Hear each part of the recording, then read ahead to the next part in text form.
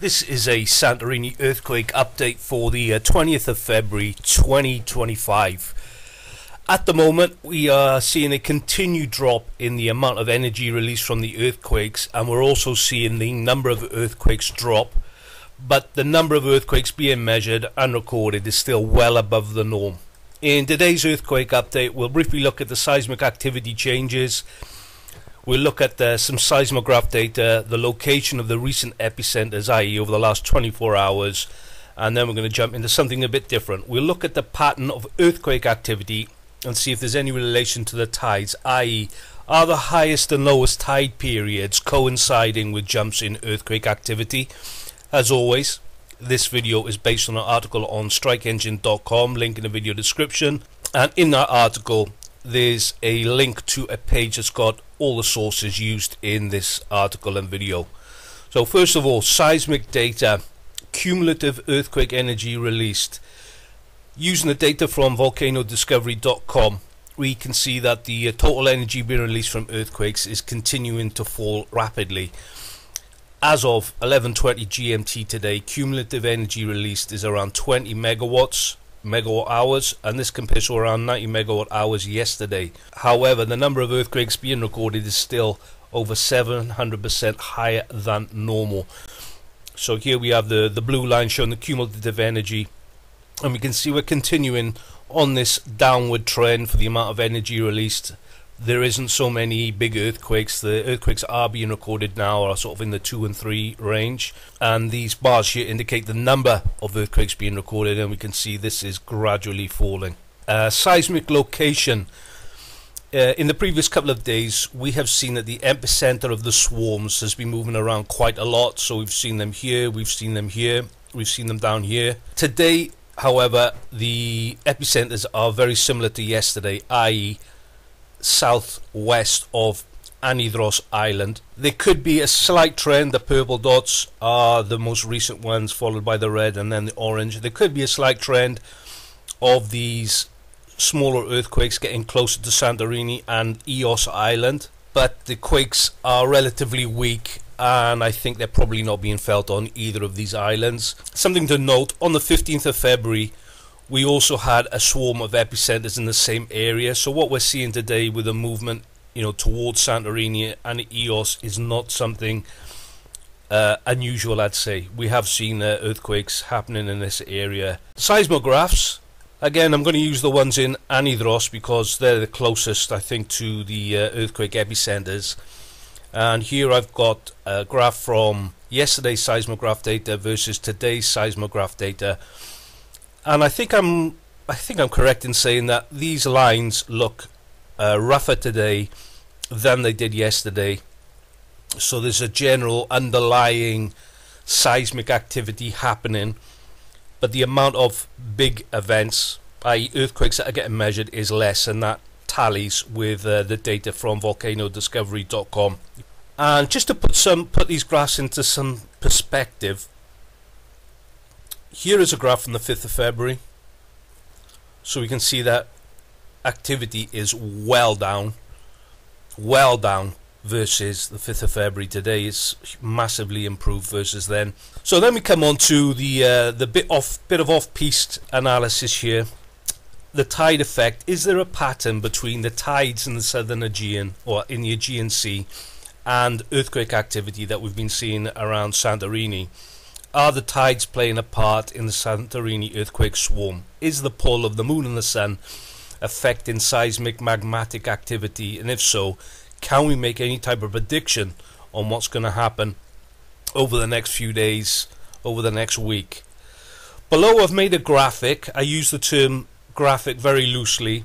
It overlays tide time and height versus the number of earthquakes and their cumulative energy release. And if my mind is not playing tricks on me, I think I see is a definite correlation between the two. So this is the graphic here. The blue lines are high and low tides, and the days match almost exactly. So we've got 1st, 21st year. I'll go into that graph in a bit more detail. So what I've written in the article is the basics. Let's establish some baseline information. First of all, tides.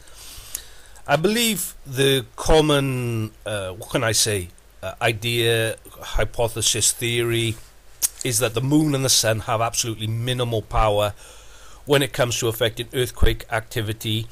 But I would say on the flip side, the moon and the sun have the power to move billions, if not trillions of tons of water, i.e. the tides. And normal circumstances, normally the earthquake activity in the Aegean is very stable over time. I mean, the cumulative energy being released is super stable. In other words, in normal circumstances, when we have tides, high tides and low tides, or periods where there's a big difference between the high and the low tides, normally there's minimal, if any, connection between earthquake activity and the tides. I expect if there is any difference, maybe it's too small to measure. However, something has changed for this earthquake swarm to start. Something has changed because we are now in a period which is not normal. So I would say at the moment the circumstances are not normal, and perhaps the current circumstances have created a situation where the movement of the sun and the moon are playing a much bigger part in earthquake activity than is normal. So coming back to the graphic, starting from the left is the 1st of February going through to the 21st. I've just done a little bit of analysis on the segments of this graph. So first to the 6th of February, I said I think it's fair to say that the earthquake activity started around the time the tides were already at their extremes. There was a lag between earthquake activity increasing and the tides increasing. So what I'm saying is here, these tides were already at their extremes here, but earthquake activity was maybe a little bit above normal, but we will only really see the swarm kick in as the tides start to come down. So there's a lag there, and I would say the lag is around 3 days at the start. A lag, 3-day lag between the tides being at their highest and then for earthquake activity start to increase. So that's the 1st to the 6th of February. Looking at the 6th to the 9th, from the 6th to the 9th the tides were at their lowest and most stable, i.e. the lowest difference between the high and low tides. And we can see that earthquake activity, the number of quakes dropping throughout this period. So this is where the tides were the smallest difference between high and low tides, and we can see that the earthquake activity was dropping during this period. Looking at the 9th to the 13th of February, from the 9th to the 13th the tides grew in size, and we see a big uptick in earthquake as the tides started to increase. So this is a stable period, and this is where the tides start to increase, and immediately we're seeing a big uptick in the number of earthquakes that are happening as the tides are increasing. What I've said here is that there seems to be, the lag has gone the other way, whereas before the tides were leading the earthquakes. Here the earthquakes have started to decline, even though the earthquake tide size is still increasing. 15th to 21st of February, tides were dropping throughout this time, and earthquake activity was also generally dropping. So as it's coming down, we can see that the earthquake activity continued to come down during this time. And then we're coming on to the date, to the 25th of February. At the moment the tides are at their lowest, i.e. the smallest difference between high and low tide, and at the same time we are seeing almost the lowest number of quakes we have seen since the swarm has started, and the intensity of the quake is much lower now.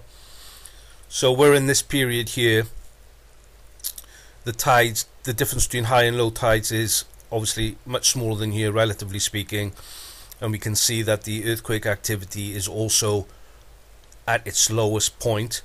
Up until 25, 26, 27, 28, we can see that the tides are increasing again, and they will be bigger. The difference between high and low tides will be bigger then.